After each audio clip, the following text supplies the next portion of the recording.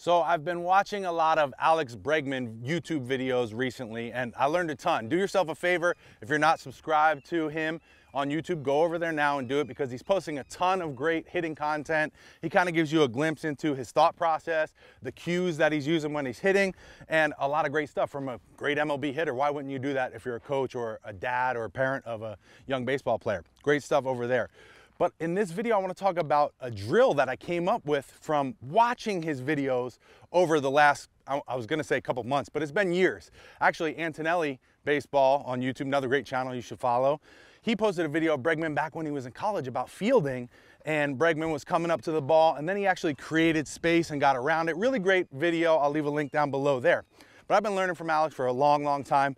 But in this video, I came up with a hitting drill that I think would benefit a lot of younger players. So I want your feedback though. Hitting coaches out there, parents of young players, give me your feedback on this drill and what you think, okay? Because what I've noticed in Bregman's videos is that he has a very unique thought process about hitting, the way he approaches it. A lot of the times you'll see him talk about keeping his chest. He wants to keep his chest like almost parallel to the batter's box, the other batter's box, right? The left-handed batter's box.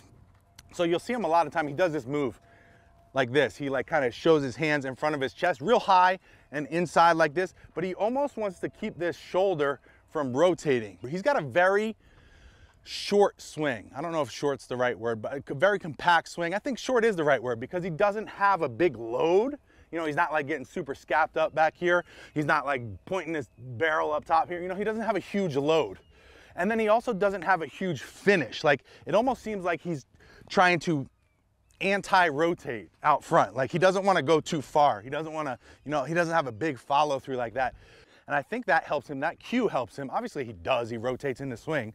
But I think those cues help him not fly open, right? And when you're facing major league hitting and you got fast guys, you really got to get the bat to it and get through it, right? Short to it. And I always used to say short to it, long through it. But Bregman is actually short and short.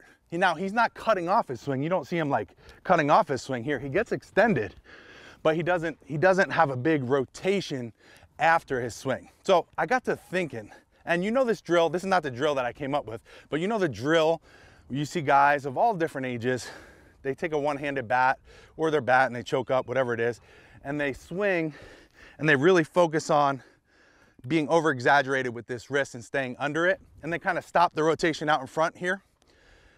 The problem with this drill, there's really no problem. It's a great drill. I use the drill. I love the drill.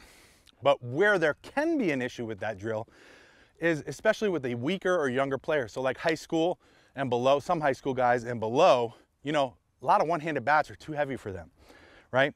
The other thing is when you're doing that drill, I like that you stop out in front and are thinking about staying here, but you could see my shoulders already clearing the way. So I'm opening up, right? It's a great drill to work on or identify and help the guys who kind of roll the wrist too early, right? They start to roll the wrist. Rolling the wrist in a baseball swing is a big issue, right? A lot of guys do it. So this drill can absolutely help. Over-exaggerating, staying through the ball, stopping right here. But the problem again with the younger guys is the bat is usually too heavy. So if they're doing it or they're using their bat and they're choking up, a lot of the times they're taking swings slower than normal, right? And they're having a hard time controlling that bat. They're just doing the drill for the sake of the drill, and they're really not getting any benefit out of it. So what I was thinking about, what I was working on, tweaking with was a drill with this little tool right here. It's called the rope bat. And the reason I like this, a couple reasons. One is because you can't get long. With this one hand, like if you're doing swings with a younger guy, and they're getting this bat, a lot of the times you'll see their hand get out and they're like yanking this bat through and they're getting long, they're getting disconnected, right? Not a great way to go about this drill. With this, you cannot do that. You can't. You absolutely can't. If you get disconnected and get like a big load here and you go to swing, this thing's gonna fly off your shoulder, come out and around. There's no way to hit the ball, right? The other thing this thing is great for is having barrel awareness, right? With the one-handed bat, you've got the whole length of the barrel. Now this is actually a cool training tool. This is not a one-handed bat. This is just an overload, underload bat speed training bat. I'm just using this for purposes of the video. So this is an awesome bat. I'm not talking bad about this bat. But for using a regular bat, if the player starts to get big here, gets really loaded, out and around, they're getting disconnected, there's no way that they're gonna hit this ball with this sweet spot right here, right?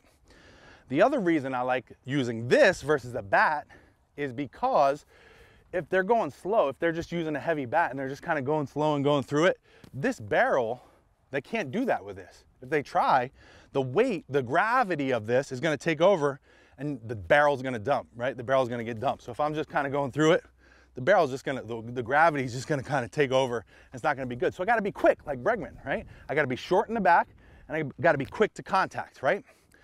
The third reason I really love using the rope bat with this drill is because I can work on that over exaggeration out in front, and I can almost do that deceleration, the follow through deceleration.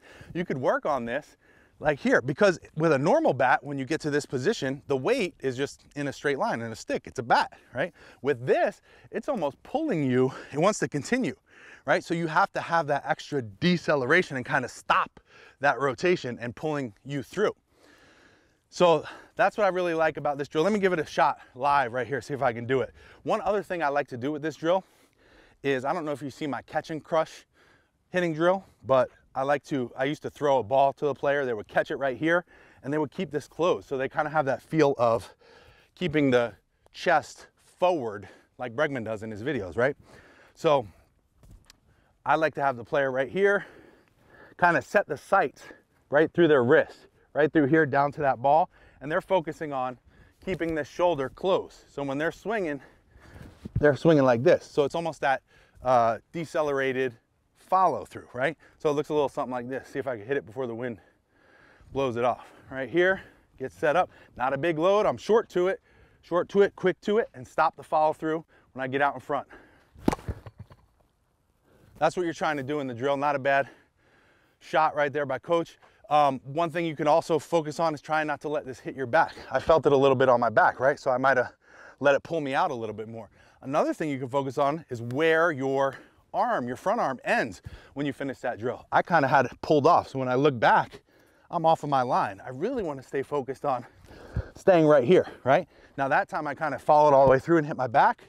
What I really want to focus on is here, over exaggerate, decelerate the follow through. And I want to know what you guys think about it. Leave a comment down below. Bregman, thank you so much for the videos. Information is golden. If you want one of these, I'll send you one. Just hit me up. Let me know what you guys think. What are you guys working on with your players? Like if you're a coach or a dad or whatever, what's your young hitter struggling with? Let me know. I'd love to make some more videos, and I'll talk to you guys in the comment section down below. Thank you so much. We'll see you in the next one.